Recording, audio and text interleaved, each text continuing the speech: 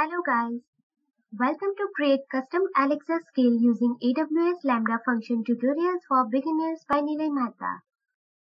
Myself Priyanshi and I am very glad to be a part of this course as Neela's voice. In this session we will see what we will learn throughout this series and we will see how related resources like code projects and links to other important resources will be available. Now let me talk about Neela. Neela is currently a software engineer at NOAS in India. He is very passionate for learning and advocating new technologies such as artificial intelligence and machine learning. Neela usually writes a blog and creates tutorials. You can visit mneela.com for more information.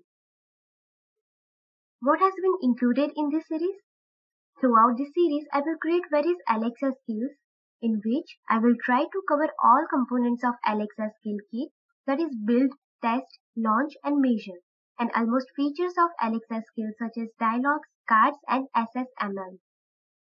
For those skills, we also need to create Lambda functions. For this, I will use Node.js. However, you can use other languages too, such as C#. Now what about resources? All skills and Lambda functions that I will create throughout this series will be available on GitHub.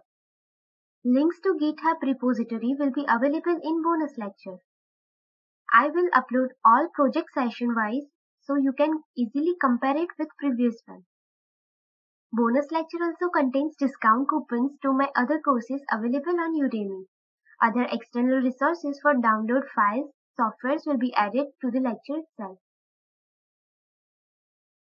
This session contains text files in which I have added all of the links to websites or documentations that we are going to use throughout the series.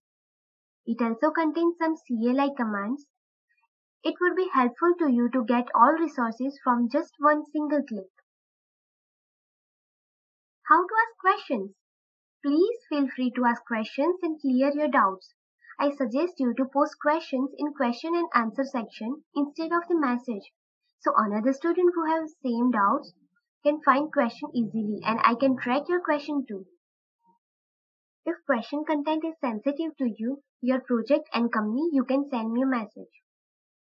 I will suggest you to watch all videos in sequence, not to jump any sessions, and also try to create it by your own self after watching the video. Because no one can learn by just watching these videos, right? You also need to dig your hands and create your own Alexa skills. And if you like this course, then please give your valuable ratings and reviews. Thank you.